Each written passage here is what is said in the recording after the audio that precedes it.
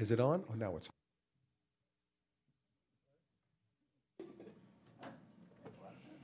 on. Morning, everyone, and thank you for everyone for being here at today's hearing of the New York City Council Transportation Committee. My name is Idanis Rodriguez, and I'm the chair of this committee. Today, we'll be voting on a bill introduced by Councilmember Carlos Menchaca that will require a study by the Department of Transportation and the Department of Parks and Recreation on the value of placing New York City bike share stations in city parks.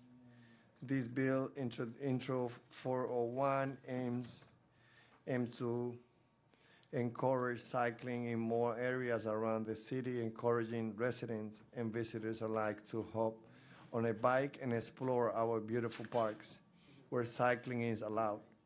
I'm supportive of this bill because we as a city need to do more to get out of our cars and find new ways of commuting and having fun. I want to give Councilmember Menchaca an opportunity to speak on this bill before we vote, but now I would like to acknowledge my colleagues who are here, Councilmember Vaca, Van Bramer, Richard, Constantinides, Menchaca, and Miller.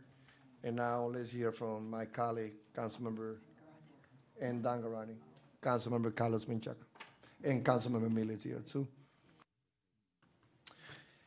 Muchas gracias, Idanis Rodriguez, our chair of the Transportation Committee, and welcome everyone. Today we're voting on intro number 401A, a one-time reporting item. I want to thank my colleagues for their co-sponsorship of this item. Our city's bike share system, City Bike, which I'm sure you've all heard about, seen, or gotten on the bike yourself, is operated by a corporation called Motivate. They are now a successfully established, and they are serving tens of thousands of users each month. The ridership is growing like never before, not just for City Bike, but for bike users across the city.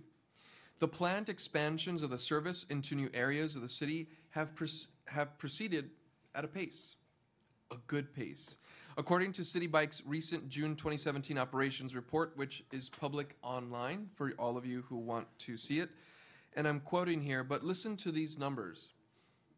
On average, there were 57,705 rides per day in June, with each bike used 6.79 times per day. 18,521 annual members and 74,605 casual members signed up or renewed during the month. Total annual membership stands at 130,301, including memberships purchased with New Jersey billing zip codes. There were 608 active stations at the end of the month. The average bike fleet last month was 8,503, with 8,107 bikes in the fleet of the last day of the month. City Bike members purchased or renewed 18,201 annual passes, over 67,000 single-day passes, and over 7,000 three-day passes in June. There were about 130,000 active annual members by the end of June. These numbers are staggering. There were 1.7 million trips in June with an average of 57,000 trips per day. The combined distance traveled for all trips was over 4 million miles.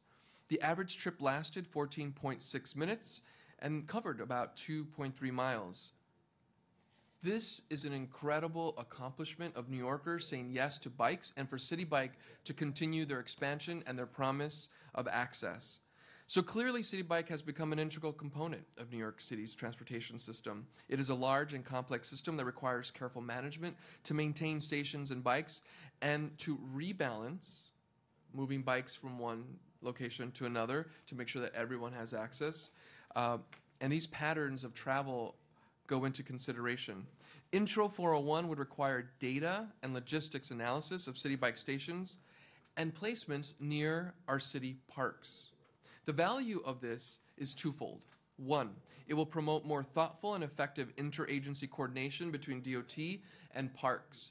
We are ready for this interagency conversation to happen around City Bike because our ultimate goal is to have City Bike across the entire city. Two, It will provide data validating success and pointing to areas for improvement on the placement of bike stations near our parks. I am a proponent of City Bike, not just because I'm a member, but because of everything you just heard today in every neighborhood in the city. And I believe that we should look for every opportunity to improve and expand its services, especially in the low-income communities of color and public housing and Section 8 project-based housing like in Sunset Park, where cycling can be a healthy and cost-effective transportation option. City Bike and its operators use data-driven management. This report will allow us to make that happen. So I wanted to say thank you to the chair, the members of this committee, and the city council as it arrives before the floor. Thank you so much, and I urge you all to vote yes. Thank you. Thank you, Carlos, for your leadership on this issue, as also you being leaders in another issue very important these hours and these days, especially the immigrants. And you will be leading the hearing at 1 p.m. as we're going to be expanding also the services for the immigrants community. So thank you again. And I also want to thank the committee and legislative staff that worked on this bill, committee counsel, Faisal Malik, policy analyst Jonathan Maserano, Gafar Salov, and Emily Rooney.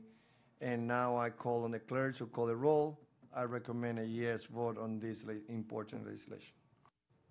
William Martin, Committee Clerk, roll call vote, Committee on Transportation, Introduction 401A, Chair Rodriguez. Aye. Garodnik. Aye. Vaca. Aye. Excuse me. Levin. Aye. Van Bramer. I vote aye, and I'd like to be added as a prime co-sponsor of Carlos Menchaca's terrific bill. Richards. I vote aye. Congrats, Carlos. Constantinides. I vote aye, and please add me as a sponsor to the bill as well. Menchaca. I vote aye. Miller. Aye. By a vote of 9 in the affirmative, 0 in the negative, and no abstentions, item has been adopted by the committee. Thank you, everyone. We will leave the vote open for a few more minutes so that other colleagues can vote. Thank you.